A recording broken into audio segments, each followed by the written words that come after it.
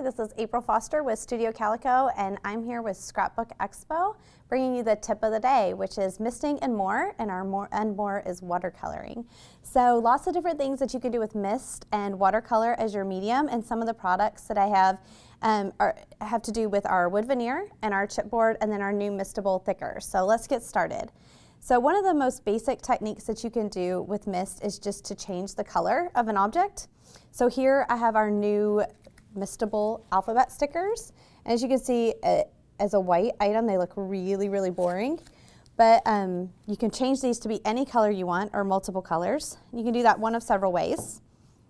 You can do that by misting the item, which is super quick and easy, and all you need is a bottle of Mr. Huey's mist, and you just spray it over the top, and you can leave that and let it dry and then scrape it off, but I want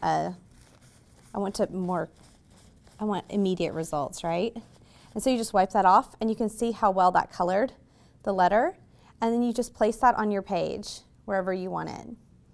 You can do those any colors. You can also do the same thing with our new Mr. Huey's watercolors. So if you're more precise and you want that, you don't want the mess or the perceived mess of the mist. So here I'm taking a watercolor and just going to paint over the surface, and you can see it's going to soak in, and then I can wipe off the excess. And again, it's a more subtle effect, so it just depends on the look you're wanting for your layout. Okay, another technique to do with the mist is to color wood veneer. So these are some of our wood veneer pieces in our new collection, just basic punctuation. And I'm going to take that and color it so you can see the difference. This is the Rudolph mist that we had at Christmas time. It's a really good pinkish kind of red. And you can use that as a stain on the veneer. Super quick, super easy. You can also do the same thing, and I'm going to use the pink, the coordinating pink Mr. Huey, so you can see the difference on the watercolors, and just paint it on.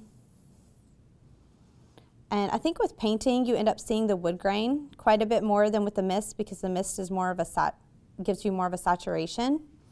But you can see the coordinating color is a little bit lighter.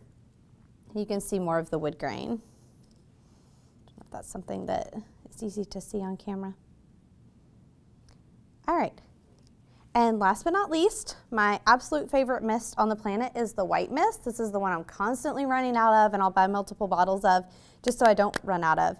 And all I've done is taken our new chipboard essential stars, and these have a really low price point. They're $1.99, and they come in a variety of colors. So if you want to be able to use your items and stretch them and get more out of them, this is the way you can do it. So I've turned them upside down on my paper, and I'm going to use this to kind of create a night sky, just by misting with white over top. Super quick, super easy, dries super fast.